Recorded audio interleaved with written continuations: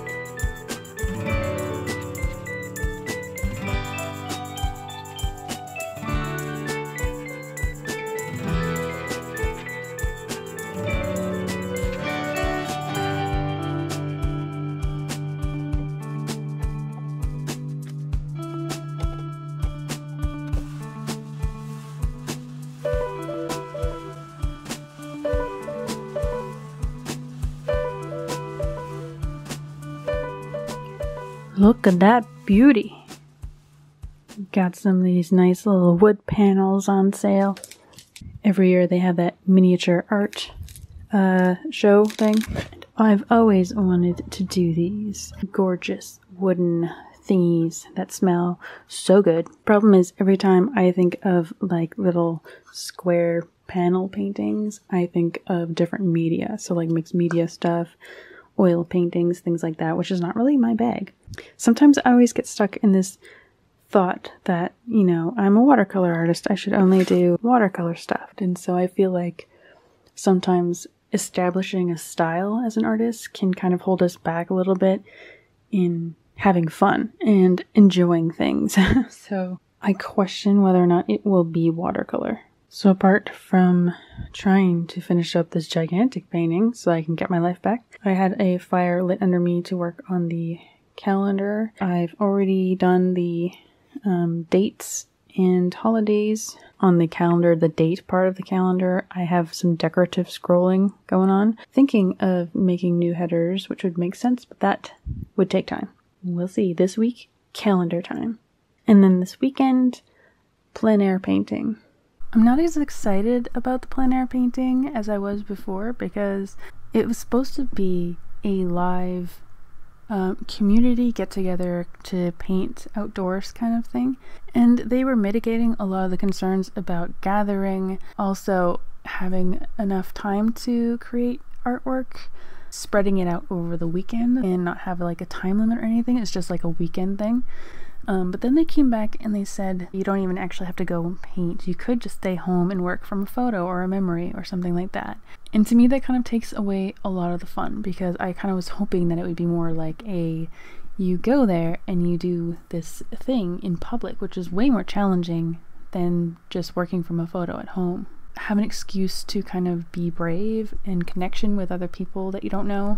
So since they sent that email, it does make me feel less confident about it. I don't need an excuse to not do that, so I kind of wish that they didn't change that, but yeah, just like everything else, it kind of just comes down to me and what I'm going to make myself do. I'm just alone with it, so that kind of sucks, but I'm sure there will be other people doing it, right? It's Thursday.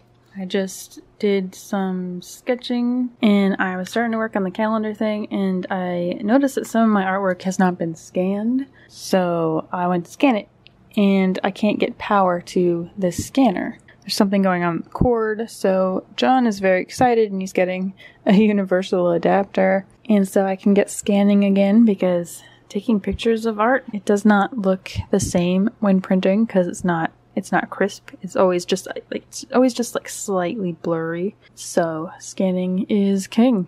So in other news, I started uploading short form videos onto a different channel because I wanted to see if YouTube Shorts was really a thing that was working. This is content that I already had because I was uploading it on TikTok, so I just was like, let's just throw it on here. Shorts is its own kind of TikTok-ish app. So if the website detects that this is a short form video, it will pick it up and start sharing it onto the app itself. And I've noticed here that only one video was actually picked up. It's got 1,000 views on this tiny video, and then it goes away because that is just that, unlike YouTube, generally like short form videos, it gets one shot. all these other videos have 0. But anyway, so I just wanted to mention this because if you happen to prefer the really short, punchy videos with no talking, less than a minute long, I do have another channel called Yellow Mill Shorties. I didn't want to put these on my regular channel. They're pretty ugly looking because you can't do thumbnails. And it's also just like a rehashing of stuff that I'm already uploading, the longer videos. It's just like a minute version. But yeah, I totally understand why people prefer to make TikTok videos. It's a lot faster. Less rewarding because it took me many hours to make that gigantic painting, and to condense it all into a minute-long video feels really crappy because it's just like a 1-minute video that no one's going to remember or watch after a couple of days. So it's like you make the art and then the videos is just a byproduct of that. And since realizing that, I've been feeling a lot better about doing it. John went to get the universal adapter and it is not universal enough. So in the meantime, I don't have a scanner, which is kind of interesting because at the same time, the USB cord to the printer stopped working too.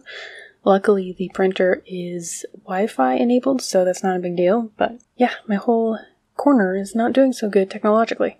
It just means that my camera is going to have to pick up a lot of slack, and taking photos of your art with your camera is perfect. Like, people make prints all the time, even though cameras don't, they don't take 300 dpi images. I'm hoping it'll turn out okay. You want to stay outside in the smoke? You like smoke? It smells like fire out here, doesn't it? This is not a cloudy day.